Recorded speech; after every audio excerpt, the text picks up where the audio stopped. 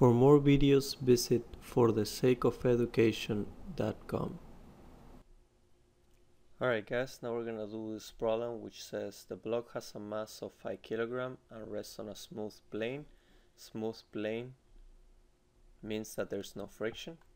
Determine the unstretched length of the spring. So you always want to get into the habit of drawing free body diagrams, like I always say. So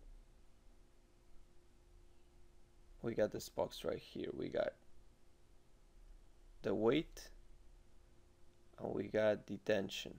Now I like to draw tensions like that to remind myself that it's a spring. So basically what you know about this tension, okay, hold on, let me actually try to draw the angle. Don't forget, it's 45 degrees.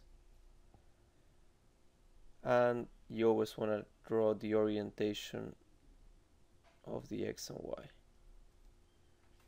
So I'm going to use this orientation. You could use the orientation of your choice, but you always want to use an orientation that makes the problem easier for you. So you know that the weight is equal to 5 kilograms times 9.81 meters per second square, and it comes out to be 49.05 newtons. Now look, they're also giving you the spring at its current state because they're giving you this very pretty right triangle right here. So basically they're telling you that this is 0.4 and this is 0.3. So with this triangle, let me redraw the triangle right here. If this is 0.4 and this is 0.3, this hypotenuse, let's call it x. You know that 0.4 squared plus 0.3 squared is equal to x squared. So x is going to be equal to 0.5 meters. That's the spring at its current state. So basically we're going to figure out this angle. This angle is very easy to figure out too. What you do is you do the tangent inverse of the opposite over adjacent. This is basic trigonometry.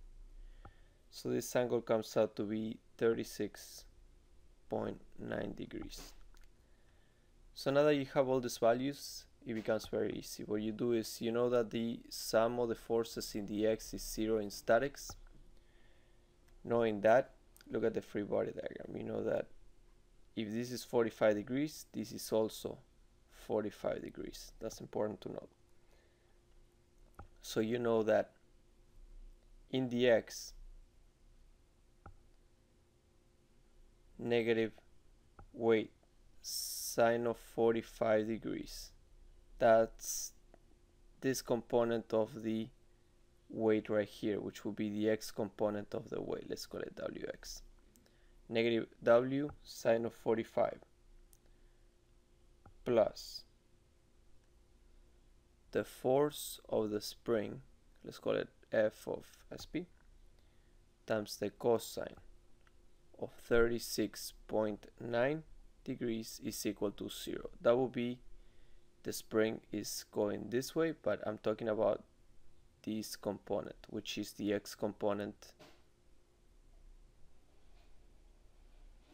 of the force that the spring is doing on the block.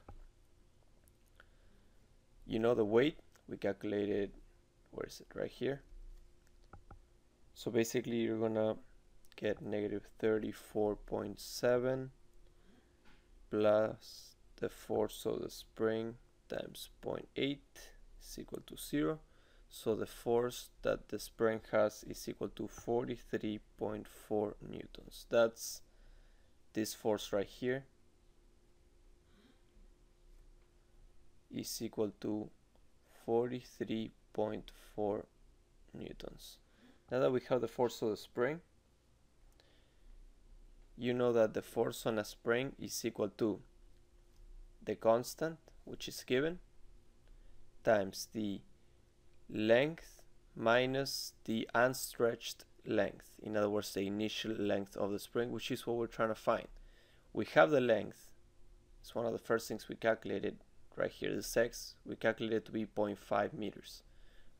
This is given to us, and this which is found. So all we got to do is solve for the L naught. So force of the spring is 43.4.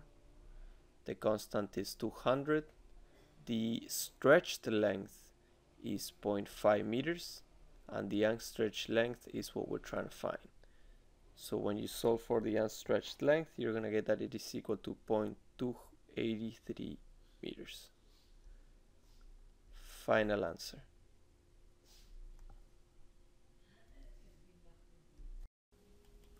Please comment below if you want me to do any problems, and I'll be happy to help. Thank you.